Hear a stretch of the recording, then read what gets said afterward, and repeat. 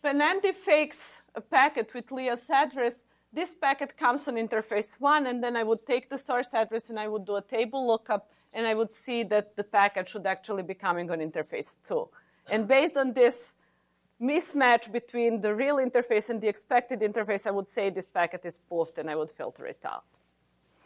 If at any point you have a question, feel free to interrupt me. You don't have to wait until the end.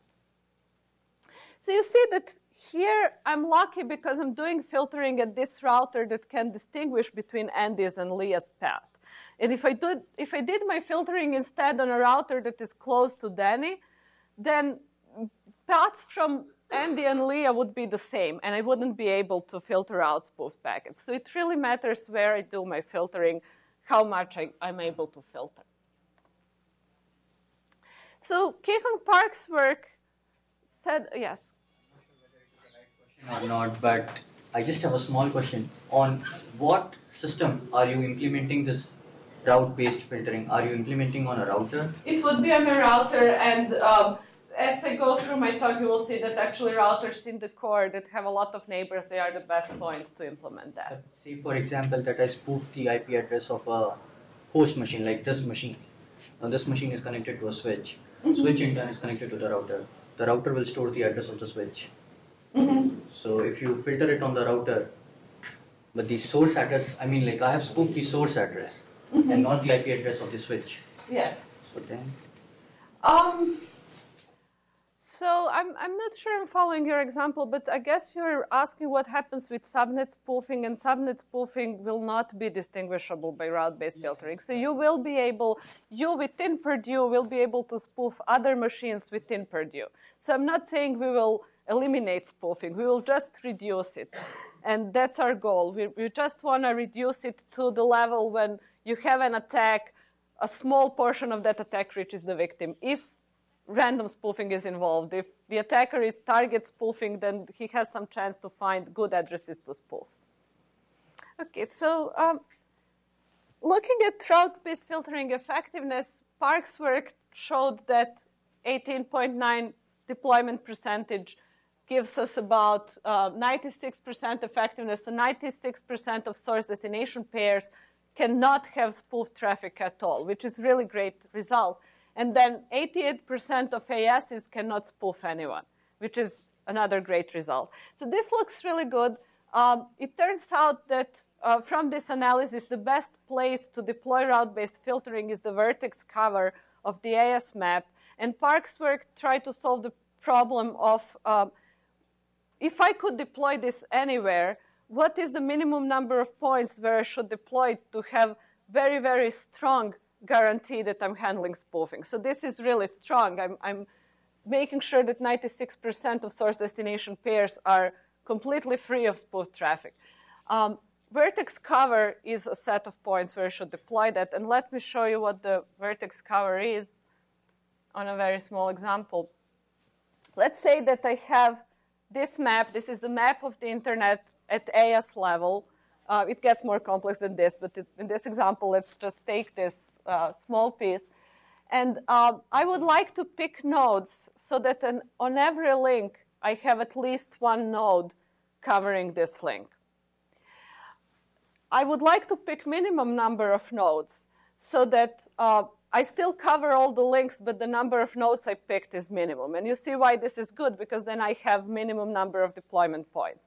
This is NP-complete problem, but a simple heuristic that should let me pick small vertex cover that is not really the minimum number, but it's close to minimum, works like this. So I'm going to first choose nodes that connect to the leaf nodes.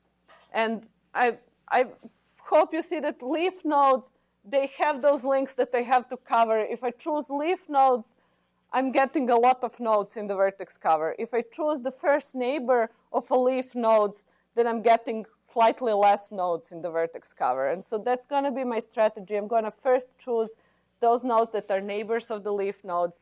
And then if any links are remaining, then I'm going to go try to choose the rest of the nodes in the vertex cover. So let me choose those that are connected to the leaves. And those are dark blue ones. And then I bolded the links that are covered now by those filters. So the remaining link is the one in the middle that is not covered, and I need to choose one of the nodes, either top or the bottom light blue one, so I'm going to choose the top. And so this would be my vertex cover. I have no guarantee that it's minimal, but it is vertex cover. It's covering all the links. Okay, so now you see that a lot of spoofing here cannot occur. So leaf nodes cannot spoof anyone because filtering is perfect for the leaf nodes. And then dark blue nodes, we are assuming that they are doing ingress filtering. So everyone who does route-based filtering also does ingress filtering. So there's no spoofing there. But there is still remaining spoofing on this picture.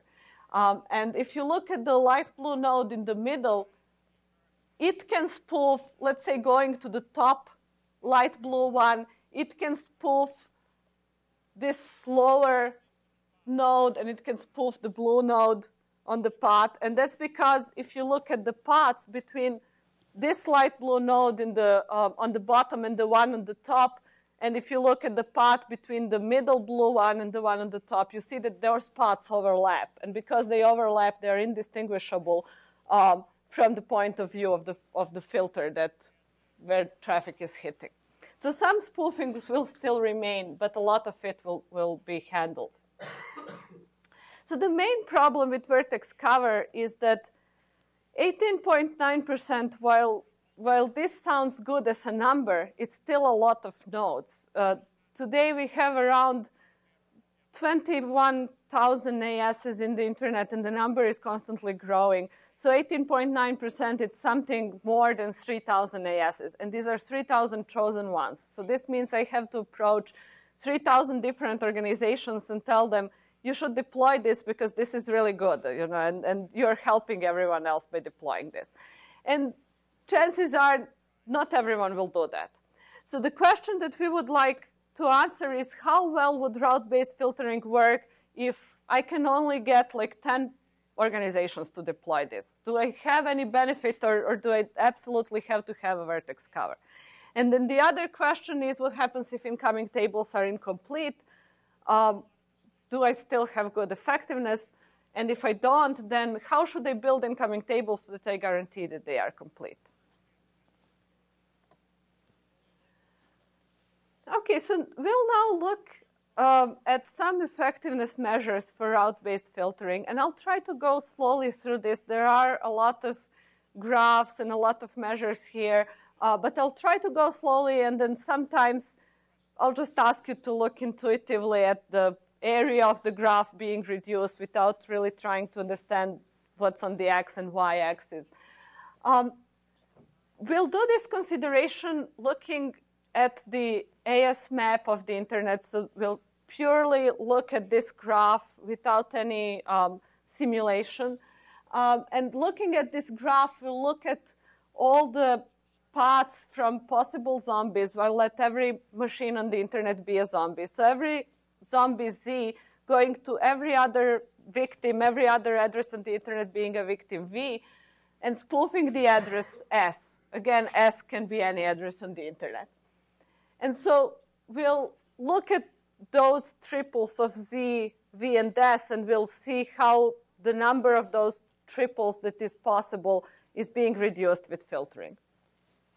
We'll take into account different size of ASes. Park's work looked at every AS being equal. We will now look at bigger ASes being more important than smaller ASes. So we'll take the size into account. And all our consideration will be at the IP address level. We will evaluate filtering on AS map. I keep on talking about this AS map, and I should tell you how this is built. Route Views project is a publicly available database of BGP information from several BGP routers. And if you look at this information, there is AS path portion of this information that you can use to build AS map. So you can see